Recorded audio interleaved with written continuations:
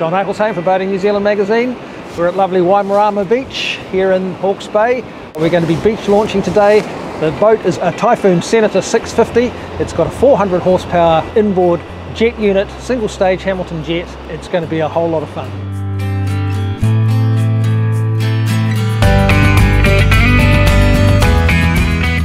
So the whole reason behind Robert wanting a jet for this type of operation, they need to be able to drop this boat into the water and get away and through the surf pretty quickly.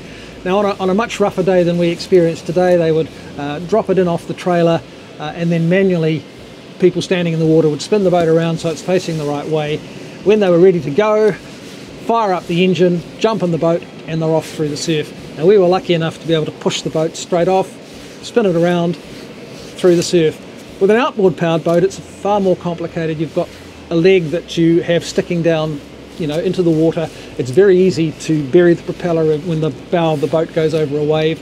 Bury the propeller into the sand, and you can, you know, can stall the boat or otherwise damage the propeller or the engine leg.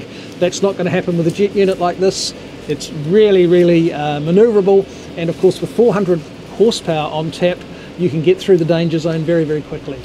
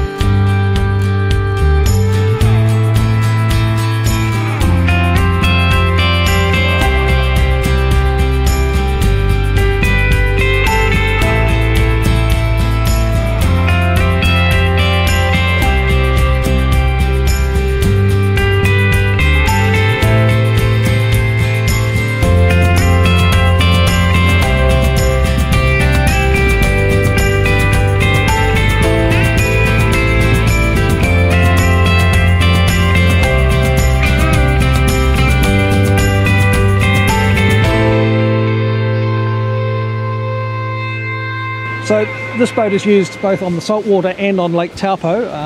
The owner, Robert, is a keen fisherman. He also likes to drop some pots here in the bay, but he really enjoys trout fishing as well. So this boat is set up for both, quite unusual. Obviously the main engine, the engine box takes up quite a lot of the cockpit, as you'd expect, but in fact you've got really good room either side, and the transom is nicely positioned as well, so you can stand here and fish if you want to. Really got plenty of room. The little kicker motor on the back, or the trolling motor, rather clever. It's all rigged up with a separate set of remotes so that it can be operated from inside the hardtop. It's also got an electric steering system, something I've never seen before. It's a little remote control that he just has on a fob around his neck, so he can steer the boat, again, from the comfort of the hardtop, trolling away on Lake Taupo on a winter's day. What could be nicer?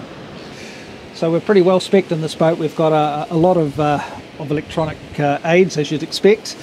Zip wake automatic trim tabs. It's a jet, so you can't actually trim the drive, but they've found that the zip wakes allow them to control the trim very well. He's gone with a Humminbird Solix 12. The reason for that specifically was because it interfaces with his Minn Kota trolling motor on the bow. It's a 32 volt unit, so it's the big one, high thrust motor that'll hold this vessel in place, and he's already used it with success just to hold the boat while he's fishing in deep water, but he'll also use it on Taupo. Something again I've not seen before. Very often with jet boats you'll have two levers. They've integrated not only the throttle but also the bucket control into one lever, so it's just like driving an outboard in that sense, except that the trim button actually lowers and raises the bucket. So you know where the bucket is. They've adapted a normal outboard trim gauge, and depending on where that little needle is, that tells you whether the bucket is up or down. Obviously the bucket goes down when you're in reverse and it's up when you're going forward.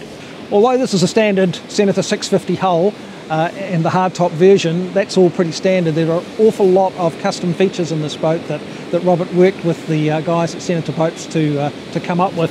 One of them is this pot pulling mechanism here. It's really a clever bit of engineering. The beauty about this is that when you don't want it in the boat, you can simply remove it. It's got a plug-in system here. You know, when you want to pull cray pots, there it is. If you don't want it with you, if you're going trout fishing, for instance, you can leave it at home. Now, the rocket launcher is standard on a Senator boat, as it is on many boats, but this one, it's actually been turned into a spoiler. That is something that Robert saw somewhere and he quite liked. He talked to the guys at Senator and said, can you make me a spoiler for on top here? Looks quite smart, just like the paint job on this boat looks smart as well, but that's matched to his car. A feature on the hardtop that you don't often see is that it's covered with sea deck, just like the floors are and like the engine box is. That's so that it's got a nice non-slip surface. When he's out with his grandkids, they can stand on the roof safe enough. You can have people up there, it will support their weight quite happily, but the kids love to jump off the roof into the water while they're at the lake.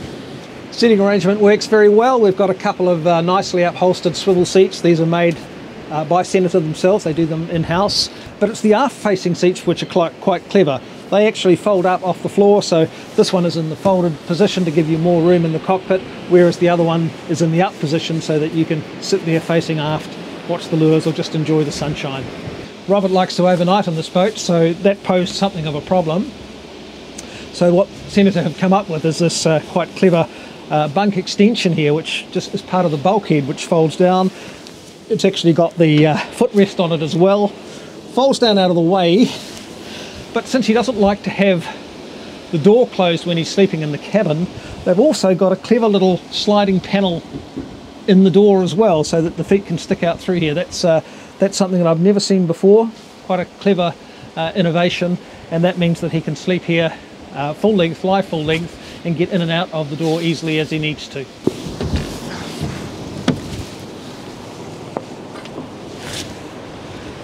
So there we have a 6 litre V8 petrol engine. It's a Chevrolet block, but it's all been marinised, marine power marinisation, 400 horsepower, so plenty of power for a vessel of this length, 6.5 metres.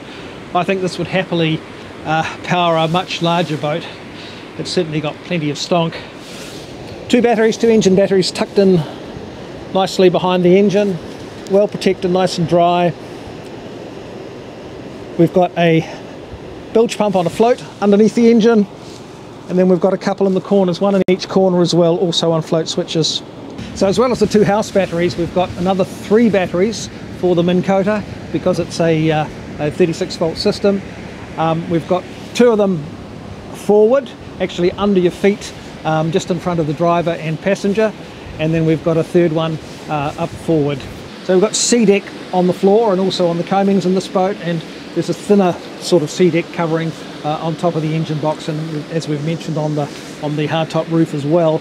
Feels really good under the feet. The nice thing about it is you can emboss it, which they have done. So you know, we've not only got some measurements on there, so you can measure your fish on the floor, but they've also got the name of the boat, Memories 2. That's been embossed into the sea deck. Something that I saw and quite like is this nice little custom step that Robert has had made. That just raises him up enough when he's coming in close, where he wants to be able to see over the front of the boat when he's coming in through this quite difficult beach launching scenario where he's got to get in quite close to the reef, etc.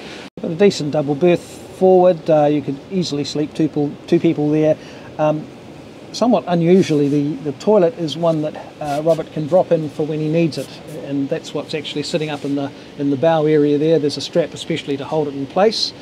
That means that when they're sleeping in the cabin, they don't have to sleep with the toilet, because they pick it up and they bring it out into the cockpit when they're overnighting in the boat, which is actually quite a good idea. So although this is a big volume boat, and it carries its beam quite well forward, it's also quite a deep V forward, so that the entry is reasonably fine, and that gives a really nice, comfortable, soft ride. Very dry as well, I noticed, but by the same token, you know, the V isn't so deep that it's difficult to get onto the plane. It certainly gets up quickly. In terms of handling, well, this is a jet-powered boat, so the handling is quite different to what you'd expect from an outboard or even a stern drive. It's a whole lot of fun, and it's quite obvious that Robert really enjoys throwing this boat around, and this will turn in its own length. You can do jet boat turns as you would expect, although it feels quite odd in a hard top boat to be doing that, but it does jet boat turns just like a small jet boat would do. I was particularly interested to see that you can turn it in its own length, not only going forwards but with the engine in reverse as well, or the bucket down. And one of the other things that Robert really likes about the jet unit is it allows him to get in quite close to shore. If he's diving, for instance, for power or something like that, or his kids are diving, he can get the boat in much closer than people can get with an outboard powered boat. You know, even if the boat does bump the rocks, and that does happen apparently, he's in no danger of damaging his engine or his leg. And look, we demonstrated that today. We had a look at some seals nice and close. We could get much closer than people would normally be able to get with an outboard powered boat. So that was very useful indeed. There we are, back on the beach. Enjoyed a bit of a look around Waimarama. Really easy to get the boat back on the trailer. Again, these guys are really practiced. Came straight up on the beach, held the boat steady. They came down with the trailer, used the hydraulic winch to just winch the boat back up, and we're out of the water in a matter of moments. Fantastic, exactly what this boat was built to do.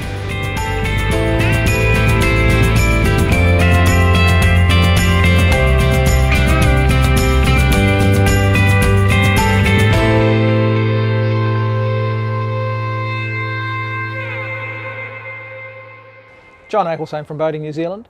Thanks for watching. If you'd like to see more of these videos, please subscribe to our channel.